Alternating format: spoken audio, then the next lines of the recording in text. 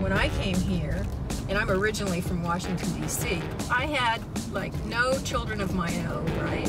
But I got to build a family that is appealing to me in terms of what I would ultimately have liked it to be. It's like 60% Latino, 20% African and African American, it's like 13% Asian. I mean, if you were to form your own family, I mean, what would that look like? And for me, it would look like what we have at DAVA. My name is Susan Jenson. I'm the Executive Director of Downtown Aurora Visual Arts. Sometimes people call it DAVA.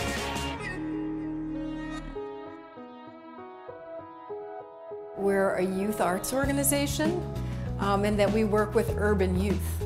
We have a balance between excellence in the arts and really youth development, which is basically social and emotional learning.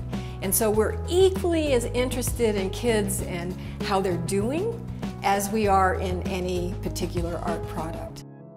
The culture that we grow up in does not emphasize vulnerability, playfulness, mindfulness, and one of the few spaces where I can find that is through art. I really think that DAVA has tapped into something special by allowing students and children to play and cry and be open and vulnerable and share their stories, because literally anywhere else that they go, they're going to be told to do the opposite.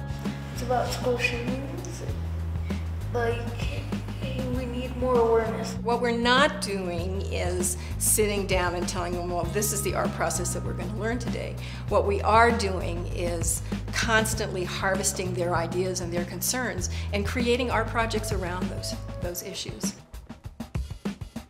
When I came here, somebody pointed out to me that it was between 11 and 14 that kids were making decisions about their future.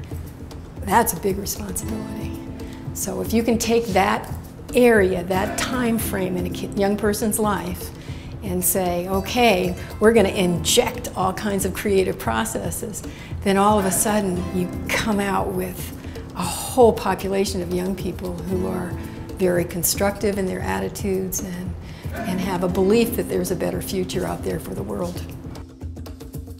More than just like job training and like advice on how to work with other people, it was like how you can make your voice heard in different outlets. So it wasn't ever about creating artists. It was about creating young people that loved what they did and did it to the best of their ability, which was really cool. I've been a part of something that has been a vibrant part of community culture for 20 years. I think the question is always, how do you keep going? And I think that for me, being a part of an organization that is vibrant and engaging kids is something that I can't imagine this community being without. She's literally changed, you know, who knows how many after 20 years, but hundreds of lives, probably in ways that she'll never know because they don't necessarily come back to tell her, but many of them do. And I think Susan is a great example of the difference that even just one person can make in the world. She inspires all of us. I mean, you can't just live in a very narrow, confined view of the arts. I think the arts are expansive in nature, and that kids make you realize that they are here for just a short period of time and then they're off like fireflies.